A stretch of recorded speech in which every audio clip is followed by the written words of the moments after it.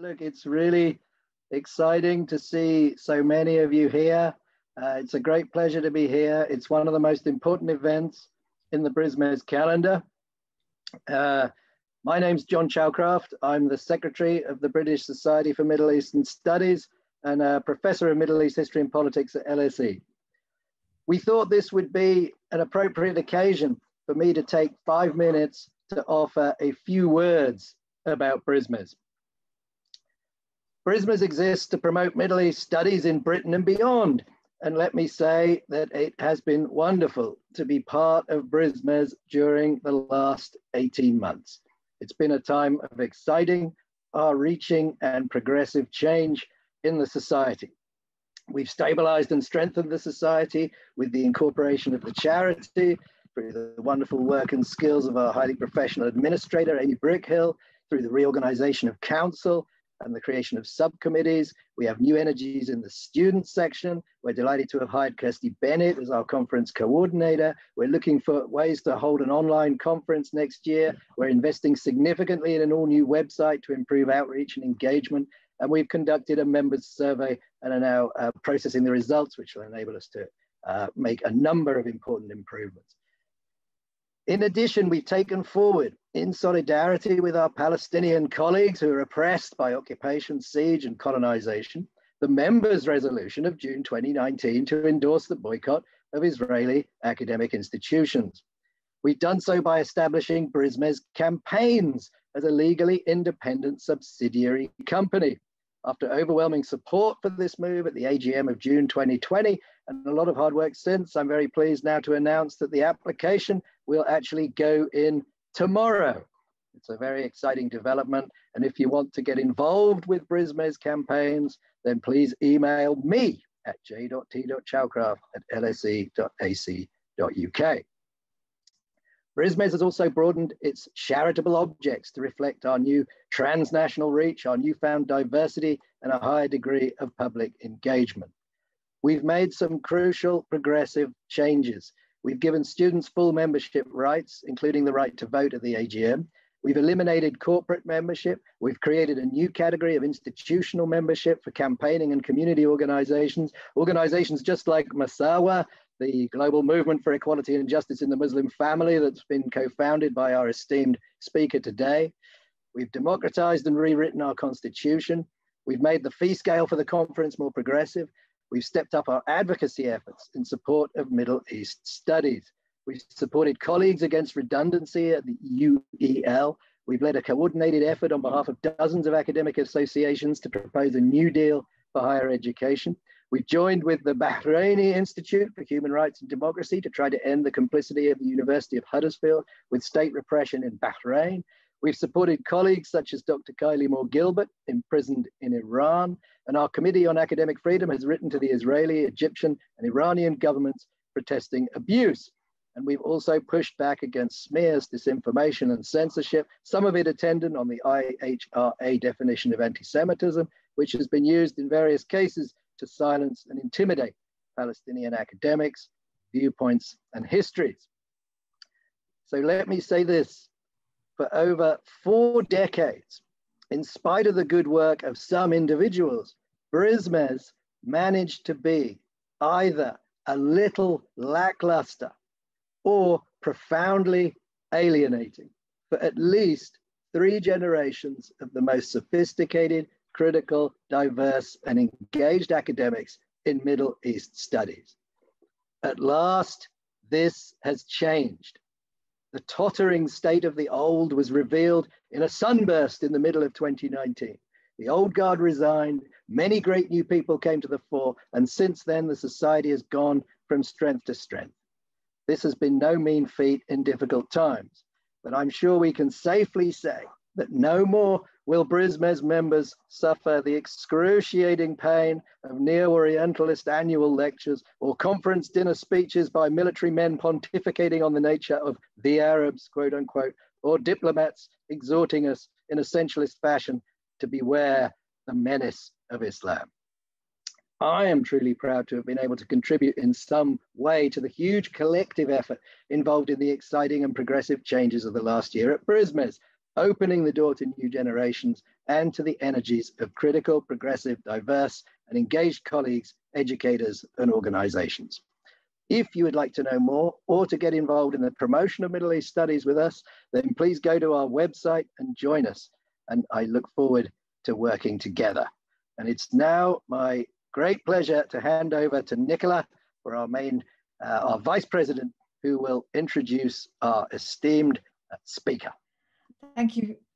Thank you very much, John, for that very insightful roundup of what's been happening at BRISMES over the last couple of years. So it falls to me to have the great honour to introduce our speaker for this evening. So it is truly a great pleasure to welcome all of you this evening to this BRISMES Annual Lecture, and we are honoured that Professor Ziba Mir-Hosseini accepted our invitation to give this year's lecture. As John said, this is a very important date in the BRISMES calendar. Professor Mir-Hosseini is an independent academic with an affiliation to the Centre of Islamic and Middle Eastern Law at SOAS. She's a legal anthropologist and activist working in the field of Islamic law, women's rights and gender equality, with a particular focus on Iran. She is a pioneer of what is often called Islamic feminism, bringing together Islamic and human rights frameworks in order to lay the basis for an egalitarian Muslim family law. In 2015, she received the American Academy of Religion's Martin E. Marty Award for the Public Understanding of Religion. She has held numerous research fellowships and visiting professorships, most recently at New York University Law School. She is the author of many articles and books on Islam, feminism, gender, law, and legal reforms. Just to mention a few: Marriage on Trial, a study of Islamic family law in 1977, Islam and Gender, the Religious Debate in Contemporary Iran in 2000, Islam and Democracy in Iran, Eshkevari and the Quest for Reform, co-authored with Richard Tapper in 2006, Control and Sexuality, the Revival of Zina Laws in Muslim Contexts, co-authored with Vanya Hamzic, I hope I said that correctly, in 2010, Men in Charge, Rethinking Authority in Muslim Legal Tradition, co-edited with Mulki al-Shalmani, I think who's here this evening, and Jana Ruminger in 2014. And most recently, Gender and Equality in Muslim Family Law, co-edited with Kari Vogt, Lena Larson and Christian Moe in 2016. Professor Mir-Hosseini is one of the rare academics who straddles the academic-activist divide. She is a founding member of Masawa, a global movement for equality and justice in Muslim family law. And between 2010 and 2012, she directed a research project for Masawa on the construction of men's authority over women in Muslim family law, called Qiyama or Wilaya, with the aim of developing a new contextual understanding of these concepts relevant to women's realities and demands for equality and justice in the 21st century. In addition, she has also co-directed 2 award-winning feature-length documentaries with Kim Longimoto. In 1998, she co-directed Divorce, Iranian Style, which this is when I first came across Professor Mir-Hosseini, because I was a PhD student at the time at Exeter University, and Professor Mir-Hosseini came to Exeter University to show this film at the invitation of Salo Ismail. And I remember, yeah, just how amazing that documentary was. And in 2001, another documentary called Runaway. So the title of Professor Mir-Hosseini's talk this evening is Recovering Gender Equality in Islam, Conversations with Reformist Thinkers. I'm really excited to listen to this lecture. Professor Mir-Hosseini will speak for around 35 to 40 minutes. And following this, there will be an opportunity for you, the audience, to pose your questions to her. You can write your questions in the chat box, or I'm not sure that the raised hand function will be easy to manage in such a large gathering. So it's preferable to write your question in the chat box. But if that isn't possible, then raise your hand. Anyway, without further ado, I will now hand over to Professor Ziba Mir-Hosseini. Thank you and welcome. Thank you, Nicola, for this generous invitation. And it was so nice to hear John and the new BRISMES. I really want to thank BRISMES Council for the invitation to deliver the annual lecture this year. And this is actually a strange year, the year of pandemic. And I'm most honored to be able to do that. 40 years ago, when I first started attending the Tehran branches of the post-revolutionary family courts presided over by Islamic judges, women who came to the court were astonished to learn that their husbands could now not only take another wife, but also divorce them, all without securing their consent. Some were incredulous and would ask more than one judge, can he really divorce me just like this? Is this Islam? Is this what the Sharia says? They used every occasion, sometimes banging on the judge's desk, to remind him of his role as custodian of the Sharia and of the justice of a system that could not protect them. The judges had no answer. For over 2 decades, 2 questions have been at the center of my work. Is it possible to argue for equality between men and women in Sharia-based laws? If so, how and through what processes? I shall talk about my approach to these questions, which has involved conversations with both traditionalists and reformist thinkers, and collaboration with scholars and activists asking the same questions. I'm writing a book constructed from transcriptions of conversations with 6 Muslim reformist thinkers, 3 men and 3 women, about the spiritual and intellectual trajectories that led to their recent writings, as well as the implications of their work for realizing gender justice in Islamic law and Muslim society. All 6 are public intellectuals whose ideas have influenced my own. With some, I have done collaborative research. With others, I have interacted in academic meetings and workshops. I hope to complete the book before the end of this year. My initial aim in this conversation project was to make the work of these thinkers more accessible to a wider audience, in particular to women's rights activists, as alternative ways of approaching Islam and gender. As the project progressed, I realized the importance of tracing how these scholars came to know Islam and its textual sources in the way that they do. At the same time, I was bringing their knowledge of Islam into conversation with my own intellectual journey. Since 2000, I have been closely involved with a number of feminist scholars and activists and co-founded Musaba, a global movement for equality and justice in Muslim family. So let me begin with a short account of my own trajectory and how I came to develop this methodology of conversation and collaboration as a way of exploring and producing knowledge to challenge patriarchy in Muslim legal tradition. It began with my experiences in post-revolutionary Iran. Newly married and with my doctorate in hand, in 1980, I returned home from Cambridge to Iran, to Tehran, and that was after the 1979 revolution. I was hoping to become a university teacher and to live happily with my husband. Neither hope was to be realized.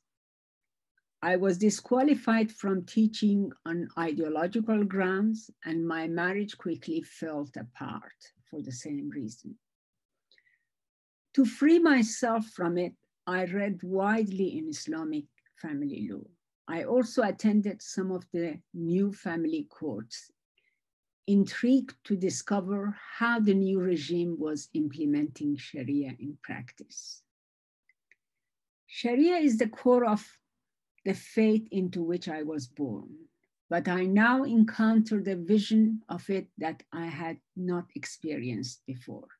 Like the women litigants who came to the court, I found it unjust and frightening. Having escaped from my failed marriage in 1984, I returned to Cambridge and started a research project on a topic on which I now had some knowledge and personal experience. Between 1985 and 1989, I did field work in family courts in Iran and Morocco. I wanted to know as an anthropologist what it means to be married and divorced under Islamic law, a law whose advocates claim to be sacred. Investigating the details of marital disputes that came to the court, I focus on the litigants' strategies and how judges came to their decisions. I went beyond the letter of the law to examine the complexity of human relations, how individuals understand and relate to the sacred in the law. During those months of sitting in courts and listening to litigants, observing and conversing with judges, I learned that by the time a marital dispute reached court, whatever was sacred and ethical in the law had evaporated. Neither the judges nor the disputing couple were concerned with the sacred. What was left of the Sharia was a strong patriarchal ethos that privileged men and placed women under male authority. It was an ideology to legitimize unequal and unjust power relations in marriage and society and to curtail women's voices and choices. In fact, many judges in Tehran in whose court I sat always told me, "You're in the wrong place to learn about Sharia. You must go to seminaries. You must read fiqh books." And this research led to my first book, Marriage on Trial. And I listened to the judges and I went to Qom Seminary. In the early 1990s, I began to study Islamic juristic texts. I really became interested in fiqh, seeking to understand how their ideas of male and female nature and men and women's role in society were constructed. In Iran, I worked with a young cleric who facilitated my entry into the seminaries in Qom, that is the center of Shia religious learning. He also helped me to establish a dialogue with the male clerics in charge of a women's magazine who was just founded, established in 1992, run by clerics, all male clerics, and also funded by the seminaries. And that conversation was really eye-opening. And through the magazine, I went to meet a number of high-ranking ayatollahs. And in the course of my fieldwork in Qom and my conversation, I came to realize the importance of engaging with the Islamic legal tradition and the need to develop a language and a framework to argue for justice and equality from within the tradition. I could see how contemporary custodians of the Sharia, that is the ulama, modified, reconstructed the gender notions produced by classical jurists. I also spent much time with women visiting the shrines in Qom. I lived in a house of a middle-ranking cleric and became engaged at how enraged at how badly the shrine custodians treated women. I could see how the strict code of gender segregation and hijab worked to marginalize women and undermine their experiences, in fact, erasing their experiences.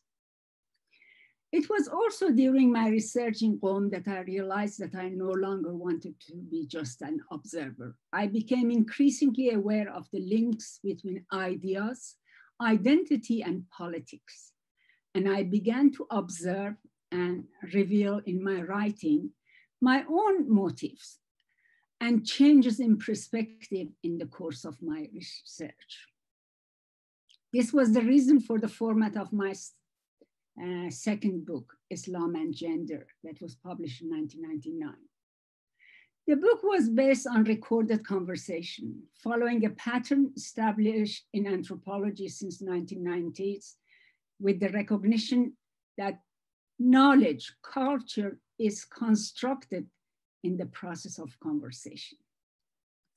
I began with an account of the development of my thinking up to that point, and described how the material in the book had been collected, as well as my efforts to understand the background and ways of knowing of my interlocutors. And I became at that point fascinated how clerics, how the fuqaha came to know what they know as a hukm shari or as a religious mandate. While writing Islam and Gender, I also started working with Kim Longinato, an experienced independent British filmmaker. We co-directed Divorce Iranian Style, an observational documentary that many of you might have seen it, in that documentary, also in my book, the presence and concerns of the film crew were evident. The film was shot in 1997, premiered in 1998, and during the ensuing years, broadcast on TV in several countries, winning prizes in a number of festivals.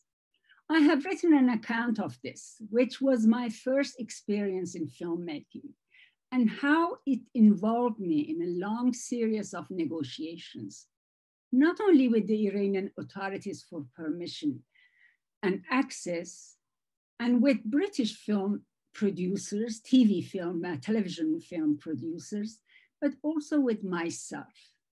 I had to deal with personal and ethical and professional dilemmas, as well as with the theoretical and methodological issues of representation. All these experiences gave a new edge to my research, which became more focused on family law, and rulings on divorce, custody, hijab, zina laws. I sought to unveil the theological and rational arguments, as well as the social legal theories that underpin juristic notions of gender, specifically the constructs on which the whole edifice of gender inequality in Muslim legal tradition has been built. My aim was to undermine this edifice, to show that there is nothing sacred about it, and that consequently it was open to change. In 2010, Zaina Anwar, founder and of the Malaysian NGO Sisters in Islam, which is in fact the first women's group that emerged, that both were working within an Islamic framework and also a feminist and human rights framework. Zaina invited me to write a paper on the construction of gender in Islamic legal tradition and strategies for reform, which was published in 2003, for a conference in Malaysia. At the time, my research was focused on the idea of Islamic feminism, and writing the paper moved me further over the line towards activism. Trips to conferences and meetings in Malaysia and in Indonesia opened a new world to me, where I felt at ease.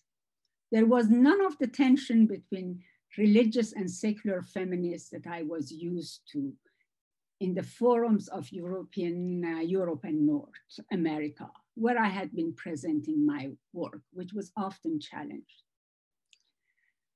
I now began to speak and write, not just as an academic, merely concerned to analyze and explain, but also as an activist in search of solution. This I found liberating. And in fact, I can say that writing that paper was my passage to proper activism, crossing the line.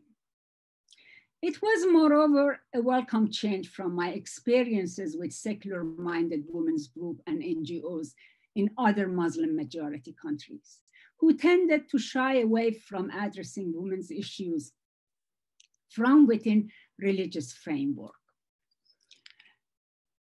For them, religion was the problem, the main problem, and they saw my approach and my work as futile and counterproductive.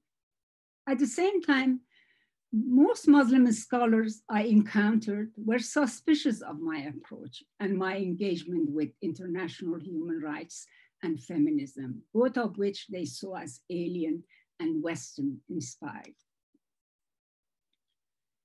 I became increasingly convinced that until the patriarchal interpretations of the Sharia until they are challenged from within the tradition, there can be no meaningful and sustainable change in family laws in Muslim context.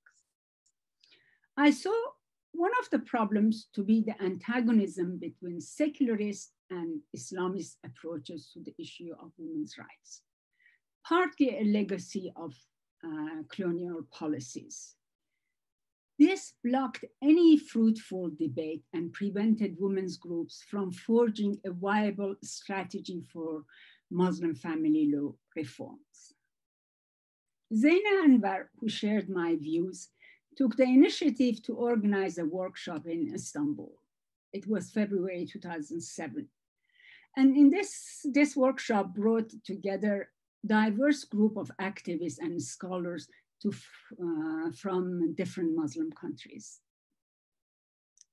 The meeting led to the formation of a planning committee charged with the task of setting out the vision, principles, and conceptual framework of Musawa, which means equality in Arabic.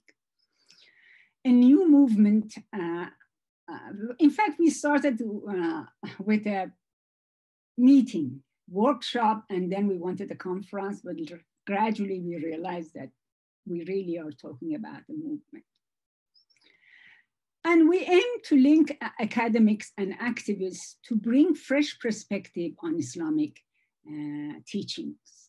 And that was the aim when Musawa started. We began by commissioning a number of concept papers by reformist thinkers such as Amina Wadud, Khaled Abul Fazl, and Muhammad Khalid Masood. We use these papers to show how the wealth of resources within the Islamic tradition and the Quranic verses on justice, compassion, and equality can support the promotion of human rights and the process of reform towards more egalitarian family law.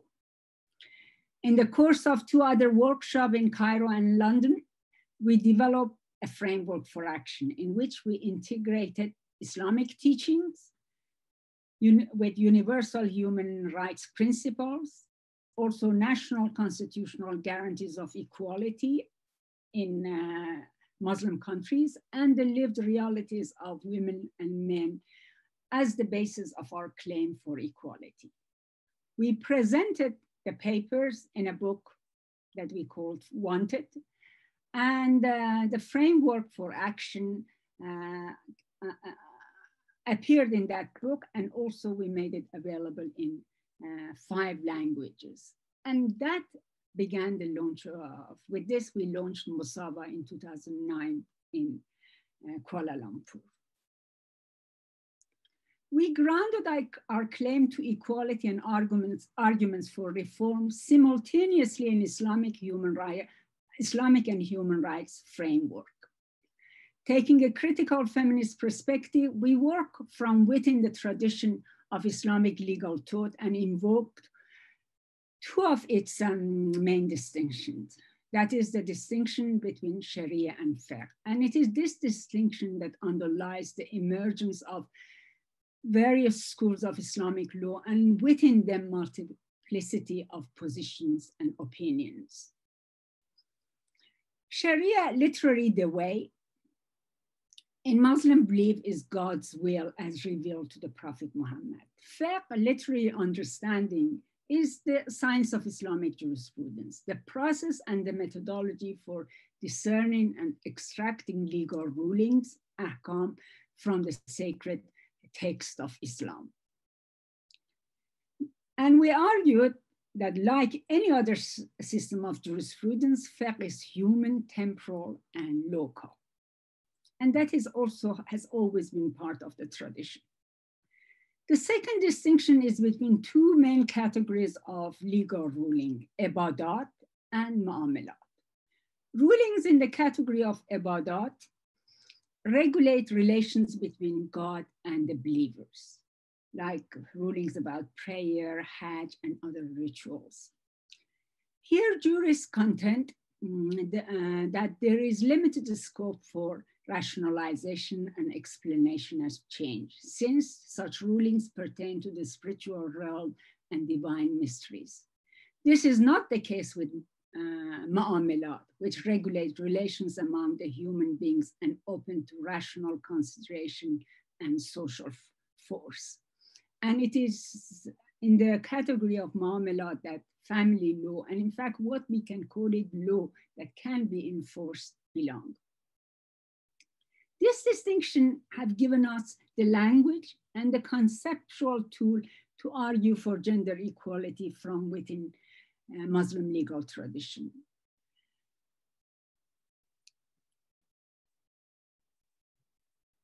Contemporary Muslim laws, we contend, are neither divine nor immutable. They are the product of fiqh, as developed by classical jurists in vastly different historical, social, and economic contexts. They belong to the realm of mu'amalat, an area of fiqh rulings that is open to ijtihad, reinterpretation in line with the demands of time and place. These rulings, we believed and argue, must now conform with contemporary notions of justice to which gender equality became inherent in the course of 20th century. And women's concerns and voices were silenced by the time that the fiqh schools emerged, early in Islamic history. Today, we are trying to insert women's voices back into the process of production of religious knowledge and lawmaking. So it was against the background of this background that in September 2009, I began my conversation projects. Two events earlier that year gave me cause for optimism. First was the launch of Musawa in February, and second, the rise of a protest movement in Iran in the aftermath of the disputed June presidential election, in which women and youth were at the forefront. I saw both events as early signs of collective challenge from within to patriarchal and despotic understandings of Islam.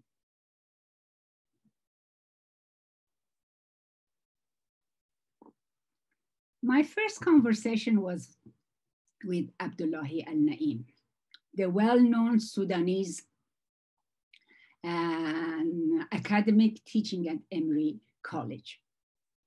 University in the state. I was inspired by al-Naim's pioneering work on Islam and human rights. He had something new and constructive to say on areas of tension between Islamic and human rights laws, as well as developing strategies for addressing them. In his work, he also addressed the question of women's rights and engaged with activism on the ground, speaking in conferences all over the world, including those organized by groups like Sisters in Islam in Malaysia. In 2007, as the idea of Musawa was taking shape, Zaina Anwar invited Al-Na'im to contribute a concept paper on Islam and human rights from a reformist perspective. To our surprise, he responded something to the effect that I am done with this type of approach. I also saw his 2008 book, Islam and Secular State, as a departure from his earlier approach, notably in his 1990 book, Towards Islamic Reformation. One central argument in that book, in Towards Islamic Reformation, was that the secularization will not resolve the problem of human rights in Muslim context, secularization of laws. What is needed is a comprehensive reformation from within Islamic tradition to put forward a reformist methodology. And the reformist methodology that he was putting forward was inspired by the ideas of his mentor, teacher, Mahmoud Muhammad Taha, the late Sudanese religious thinker and leader. In his 2008 book, Al-Na'im made a strong case for the necessity of a secular state as a prerequisite of this reformation. Had he departed from his earlier project of reformation within, and also why he didn't want to contribute a paper when Musawa was taking shape. So these were the questions that I had. And I just quote from him his response to my question that had he departed from his earlier project of reformation from within, he says, it is not a departure at all. In fact, it is going deeper within the same approach that has two tracks. One is about the internal transformation of Muslim understandings of Sharia and practices of the Sharia. The second track is the external conditions that enable this internal transformation and conversation to take place. In other words, I have first to address the political, legal, constitutional, and human rights dimension, not as an end itself, but as a means to the end. I need the external condition to protect the space that I need in order to be as radical as I care to be in the internal conversations among Muslims about them, about Islam. End of quote. As our conversation progressed, our differences in approach and strategy became apparent. They revolved around two issues. One was Al-Na'im's rejection of the distinction between Sharia and fiqh, which he used interchangeably in his work. He did that in the 1980s and continued to do after that. For him, it was an intellectual dishonesty, as well as a futile strategy for opening space for debate.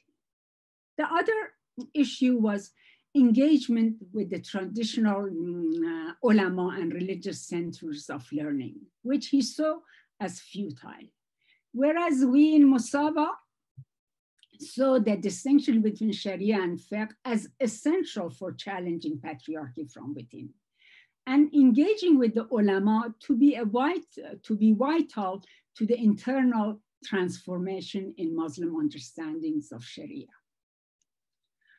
Our conversation ended without our resolving our differences in approach, but set the scene for what was to follow.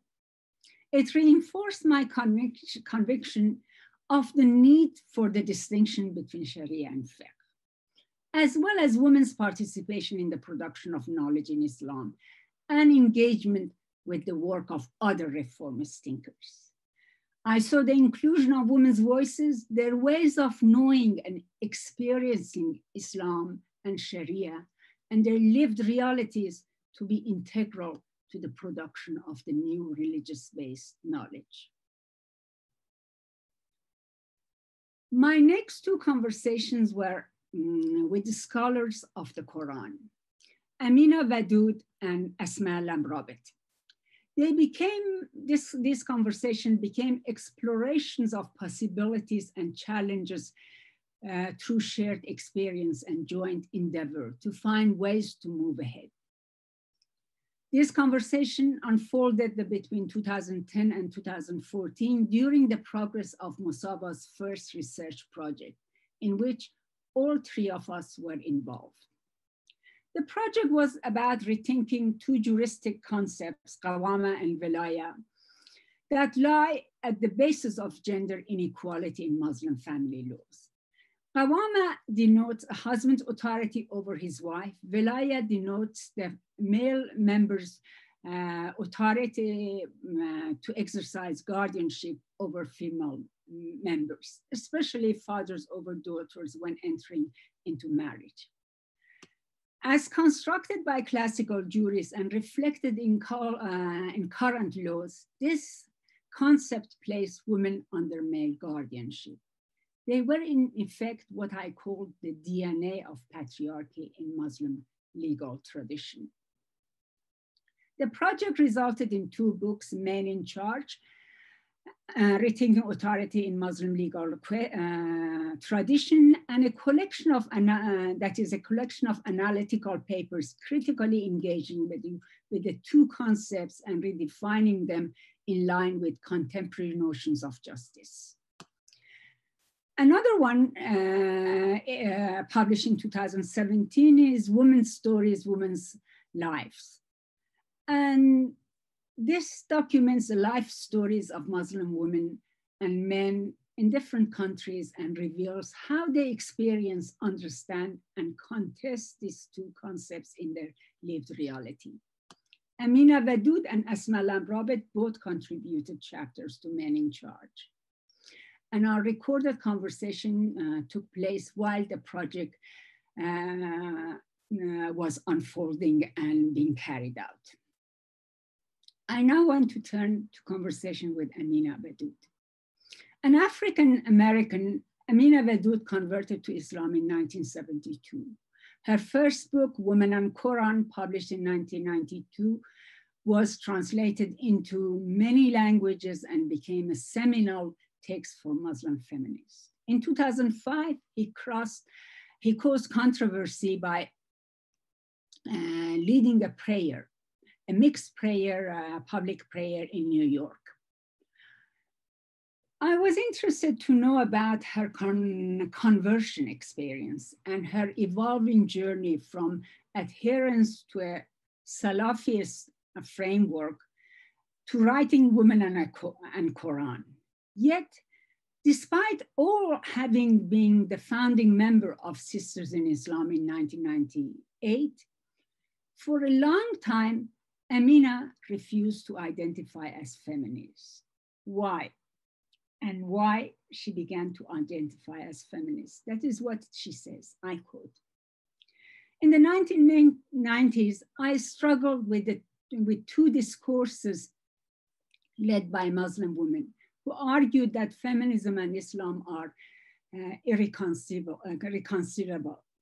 The best way I can describe this time is that feminism was wide enough to embrace Islam, but Islam was not universal enough to embrace feminism. It was a living reality for many people, including myself, who weren't willing to give up one for the other. I just had to take them both. The launch of Musaba in 2009 was really transformative for me. It was there that I began to see the political, social, cultural impact of this gender-inclusive analysis of Islam. And I said, well, there it is. That is what Islamic feminism is, and I was comfortable with it. I felt that I was part of a global community. This didn't mean that everybody agreed on all sets of issues. However, we were all in universal agreement with the fact that there was oppression occurring in the name of Islam, and that we did not experience Islam in that way. And therefore, the imperative to affirm of experience by unifying our forces in order to bring about a much more publicly realized articulation of Islam. We did not experience that Islam in that way. Amina Wadud means that we did not see Islam as oppressive, but we saw interpretations and laws in the name of Islam as oppressive. Asma Lamrabet started from the opposite position. A Moroccan... So just to let you know, you've had 30 minutes. Okay, thank you. I will be done in 10 minutes. Okay, thanks. From the different position. A Moroccan medical doctor around 1990, she felt betrayed and disillusioned by secularism and began to study her own faith and to write about it. I came to know her through her book, Quran and Women, an emancipatory reading, which was first published in French in 2009 and received a great deal of attention. And we developed a friendship, and she also joined Musaba in 2011. In 2011, also, she became the director of the first Women's Studies Centers established in the largest network of ulama in Morocco, that is the Moroccan League of Ulama, or Rabita Muhammadiyah, which made her a public figure. It was then that we started actually becoming more and more engaged together. She resigned her directorship in March 2018 during the campaign of Women's Group for Equal Inheritance Laws. And that was because of one of the statements that she made, which became controversial, that the Quran teaches equality in inheritance, but not fiqh. And she resigned. In one of her conversations in 2014, she described the abyss between her approach and that of the ulama in Rabita. I quote, "When you have a holistic vision of the text and fully grasp its textual and contextual meaning, it is impossible to conclude that there is discrimination. 90% of the Quran refers to insan, human being, laying the path for proper action or behavior. The ulama study and memorize the Quran, but their knowledge of the text is superficial. All their arguments come from the hadith and tafsir. They have locked the Quran in the closet and relying on the exegesis. You are being diverted from using aql or reason against engaging with justice. And we are simply guided to perform the ulama's orders, something that is the political authorities approve. This is my problem inside this institution. My limits are political limits. I am gradually hitting a wall because I ask why there is no justice, why there is discrimination.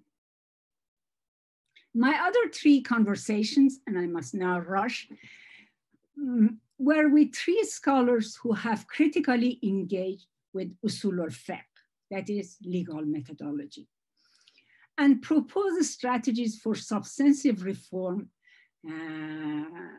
of the usul al-fiqh.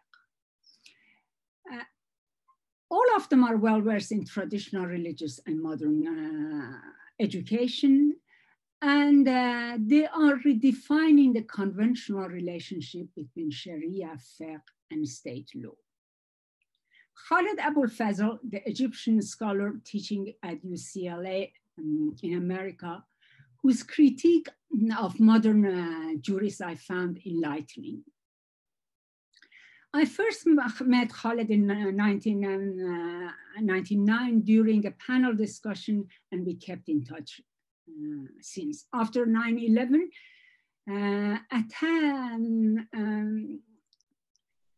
now, after 9/11 attacks, he became more vocal in his critique of Salafi Islam, which made him the made him the target of the Muslim extremists in the US, but also he figured largely on the press. In January 2014, he invited me to his home in Los Angeles, and we talked for several hours. As he recounted his religious and legal education in Egypt and in the US, two things became clear to me. One was his mother's deep influence on his ethical understanding of Islam and his search for justice. The other was the important role in making his work known that was played by his wife, Grace, who had converted to Islam before they had met. He had just submitted the manuscript of his new book, Reasoning with God, Reclaiming Sharia in Modern World. He spoke passionately about the book, in which he developed different elements of his reform methodology in a coherent system. And I just quote from him. He says, in speaking with God, I have developed the notion of ultra-text dalil, of the divine will, that is, reasoning needed outside the text. I argue for an epistemological shift in our approach to Sharia, that it must be understood and approached as a moral dialogue through parables. The Quran is not an instruction book.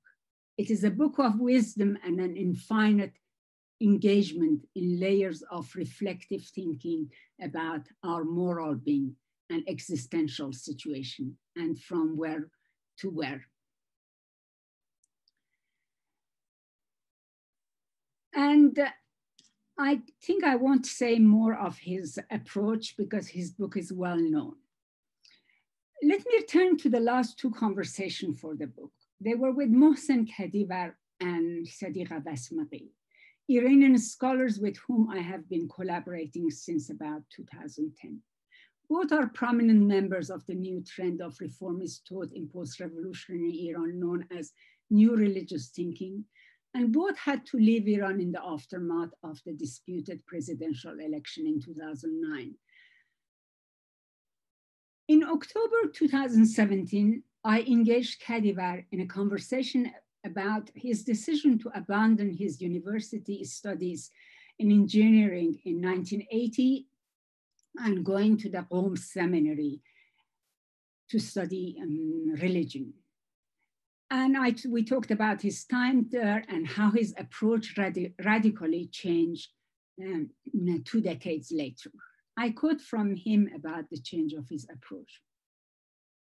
I can say that, I quote, around 2000, 2001, I went through a huge transformation in my intellectual orientation.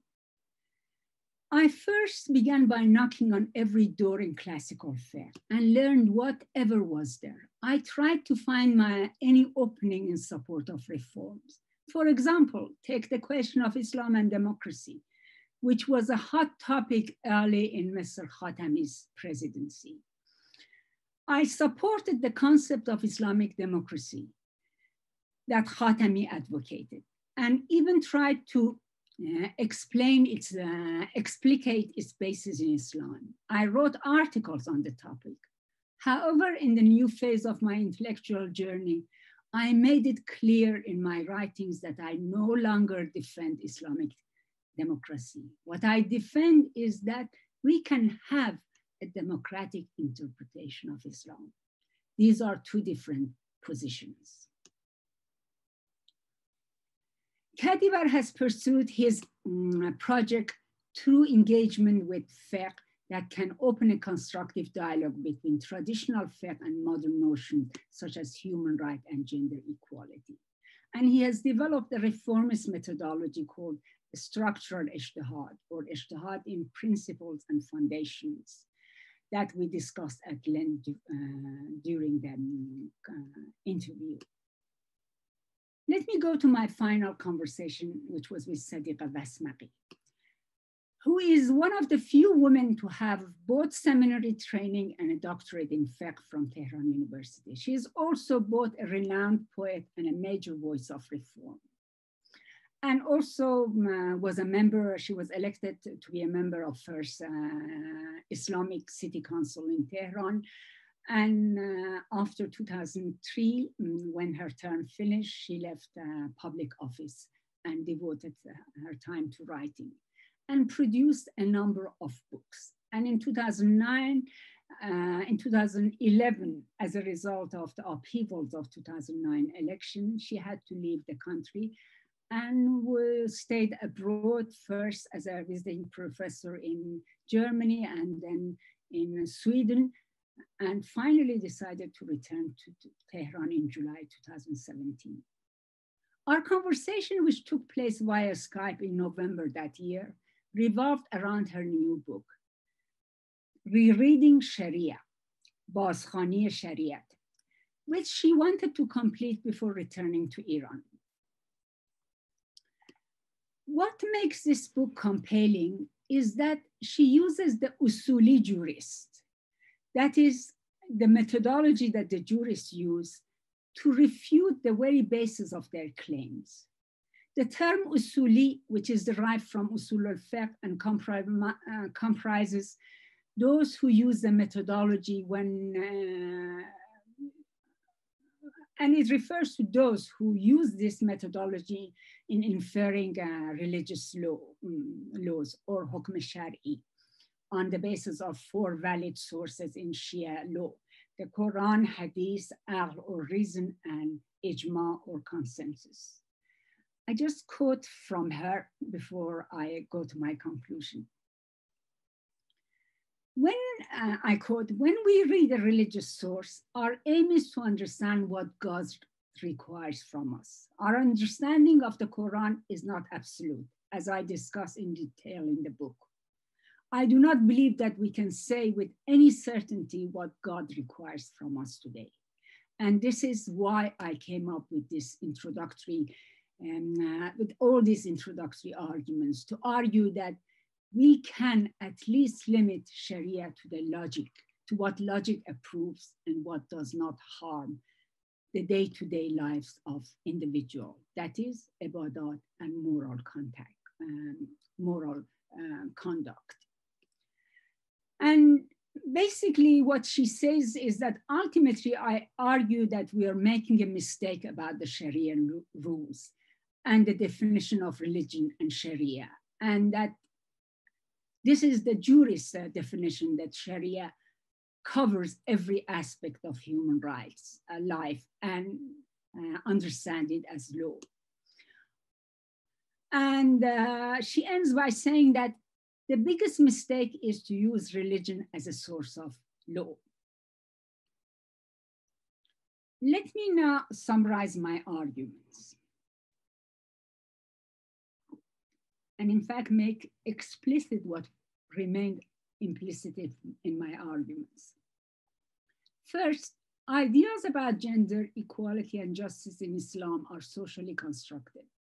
They are shaped and evolved in interaction with ideological, political, socio-economic forces and people's experiences and expectation.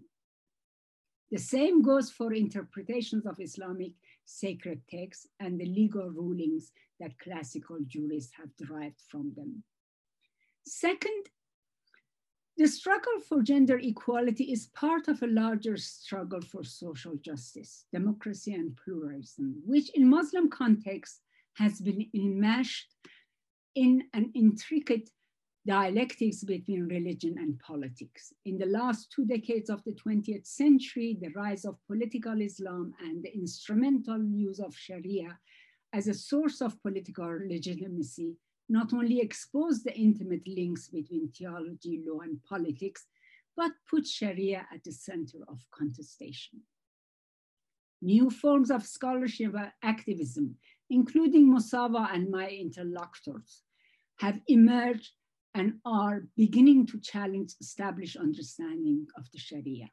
They start from the premise that the textual sources of Islam are not inherently patriarchal, nor do they set out an exhaustive set of eternal laws. The Quran upholds justice and exhorts Muslims to stand for justice, but it does not define justice. Rather, it indicates the path to follow towards justice, the meaning of which always remains time and context bound. It gives us ethical guidance and principles for the creation of just laws. In 1981, Wilfred, can we go to the next slide, please? Wilfred Cantal Smith published a collection of his essays, for which he chose the title On Understanding Sharia. One of the essays called Islamic Law and Sharia and Shar originally was published in 1989. In that essay, he provides evidence that for the early Muslim scholars, Sharia was primarily a moral rather than a legal concept. It did not involve obedience to law, but obedience to God. He showed that the term was hardly used by the early Muslim theologians, while another term, shar, with the sense of moral imperative had greater currency. Cantwell Smith's essay ends with two conclusions that are both a challenge to common understanding of Sharia and an invitation. First, for early Muslim scholars, law does not define right and wrong. Only God can, and only God does do that. Secondly, the dictum that the central fact of Islam as a religion is the idea of law should be modified in the direction of saying that the central Islamic fact religiously has been the idea of moral responsibility. The law is the result of that responsibility, not its cause. In other words, perhaps the woman I saw banging on the judge's desk in the family courts of early post-revolutionary Tehran had a better understanding of the Sharia than the judge and the system he represented. Thank you.